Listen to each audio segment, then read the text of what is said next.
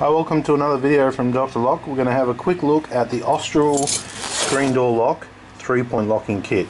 Now this is the lock here, but I'm not going to go too much into the detail of the actual lock. We do have other videos for that. I'm going to take you into the actual 3-point locking kit. So first thing I'm going to do is identify the lock with you on what we're talking about here as far as a Austral 3-point locking, so Austral screen door lock. I'm going to show it to you here. So this is the lock right here.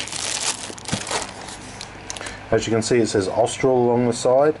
This is from the Elegance range. On the back here you can see the 3-point locking connection. Okay, that's the lock.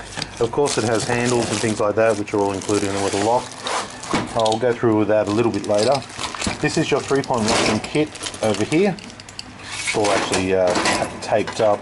I'll have to just quickly pull it apart. Okay, so it's apart. We've got screws going everywhere. So it comes with a few screws. Most likely you're going to get, well, definitely you're going to get 2 screws for the top, 2 screws for the bottom. These are your striker plates. These right here are your striker plates. They will be fitted onto the frame. These ones here are your cover plates. These would be fitted onto the door. Here is your lock itself. I'll have sticky tape on this one. This is your locking latch right here. Now this is a cable inside here, and you can see the connection right here. And as I pull and push this, I'll show you what that's doing on this side. So I'm just going to pull it, push it. Sorry, push, pull, push, pull. That's that one there. Notice the indentation there which says up. That's one. Then we have this one here. Notice this one has the arrow going this way, and I'm going to pull and push, pull and push, and I'm doing that with this cable connection here. So it's a cable inside protective coating here. Now it comes with this part here. This is made out of die cast. This is the part that actually secures onto the lock and allows you to line everything up. So with this one here, you would be interlocking these parts here. As you can see, that fits. Sorry, let's do it that way. As you can see, these parts fit very snugly into here. I can push it all the way in, and then as this is pulled and pushed, it will allow the 3-point locking to lock and unlock. Now this is the back of the lock here, so we would be attaching this most likely like this. We'll be attaching it there. I can see already that it's dropping into a hole right there, and it's dropping into a hole right there. So that allows this carriage not to move. And then when these two are moved by the lock, it will allow locking and unlocking. Wrong side.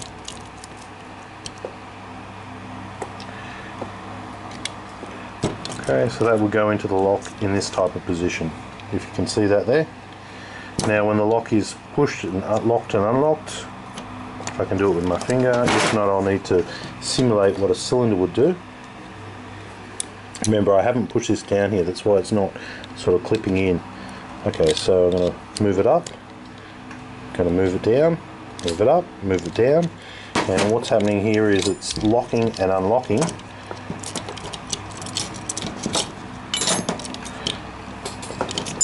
So every time that moves there, this part here is popping in and popping out.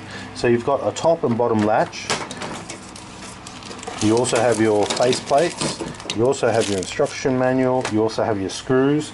Now when you purchase from us, keep in mind that you need to purchase the lock, the cylinder and the 3-point locking kit all separate. That's the way they always go. And when you do that, then you have the complete kit. If your 3-point locking kit is broken, just purchase that. If your cylinder's broken, you can just purchase that. If not, you can purchase all 3. It's completely up to you. So that's the 3-point locking kit by Austral.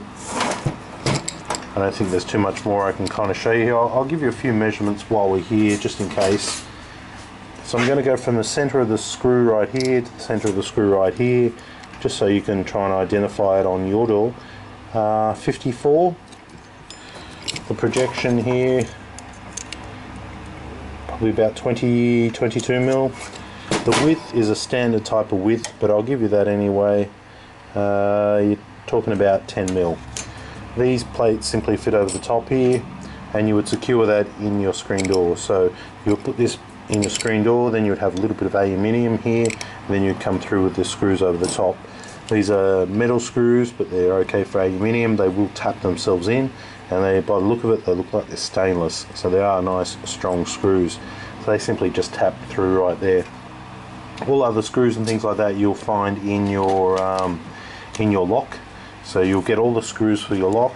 The 3-point locking kit just comes with what you see here: the screws, the lock latches, and the face plates, and once again your striker plates. So these are the striker plate.